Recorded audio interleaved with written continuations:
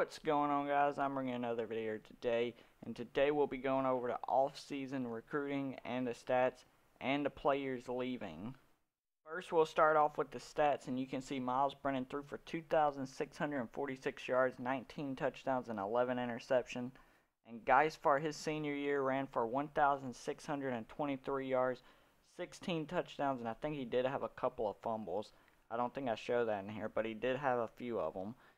And then the receiving, Jacoby Stevenson led with 38 catches, 3 touchdowns. Devin White led us up in tackles, and he had 105, and the next person behind him had 59, and that was Grant Delpit. Neil Farrell ended up leading us in sacks with 10.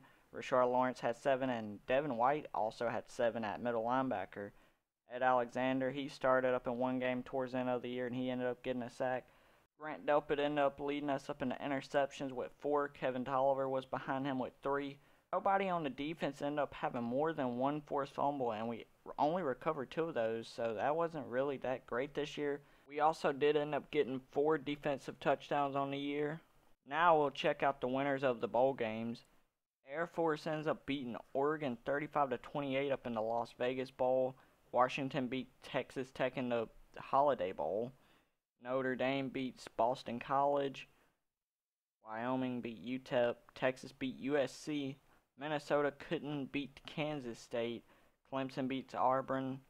BYU beat Indiana 38-17. Alabama wins against Ohio State 35-16. We win the Fiesta Bowl. UCLA versus Purdue up in the All-State Sugar Bowl. And then Georgia versus Oklahoma in the BCS National Championship, and Oklahoma ends up winning. Now you can see who's going to be leaving, and Jonathan Giles is going to be one of them going to the NFL draft. And then Joel Nunez is going to be transferring away from us like Tyler Shelvin did last year. So maybe we can play against the team that he transfers to. And now we're going to look at the recruiting, and this is what we're dealing with right now. We don't have many leads on a lot of people, but we do got some leads, but they're not very big. And then here's the points that I end up putting. Stephen Wright, I put 3,650. Darius Watson, 3,800. Jeffrey Brown, 2,000. Brandon Lumpkin, 1,750. And then just the rest of these guys down here just really didn't care too much for. Just if they get on our team, they got on the team. And now the signing day, Jeffrey Brown ends up going to South Carolina. Jay Russell goes to Air Force. Lawrence Gibbons goes to Georgia. J.R. Dow goes to Middle Tennessee. Trevor Garcia goes to Kentucky.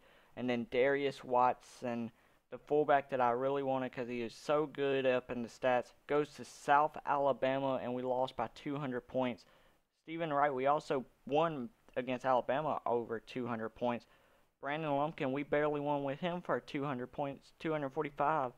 So this right here was a close recruiting battle. And then also you can see the rest of the people we got, which Trey Miller, he's going to be the day 1 starter at running back. I already came up with that. He's going to be the day 1 starter. I don't care what anybody else says. He's a beast. We also end up getting the number 9 recruiting class of the nation. And then here's the stats of everybody, or the off-season training. You can see everybody. We also didn't have a fullback, so Darius Watson was a big guy to try to get. So now we're just going to get 2 walk-on fullbacks this year.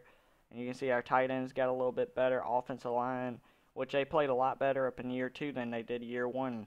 They only gave up about 9 sacks, I'm pretty sure, unless if, well, Nakarski got sacked a few more times. But you can see everybody else on the offensive line that got better. And then we also got a center this year, Austin Delasu, or how you say his name, I'm not sure. Have to learn it. But he's going to be starting at right guard this year instead of center, so we actually do got a center. Rashard Lawrence, he got better. Ed Alexander, he's going to be the starting defensive tackle, which Brennan Fiaco, or however you say his name also, he was a starter before, but Ed Alexander, he was a tank up in the last few games when I did decide to start him. Clavion Chazen, he's also going to be starting at right outside linebacker. Finally going to get his time after starting or being backed up behind Arden Key for so many years, just switching up size, coming in and out of the games. Now he's going to be the full-time starter. And he also did make that play up in the Fiesta Bowl on the about 3rd drive. He got that pick 6 on him.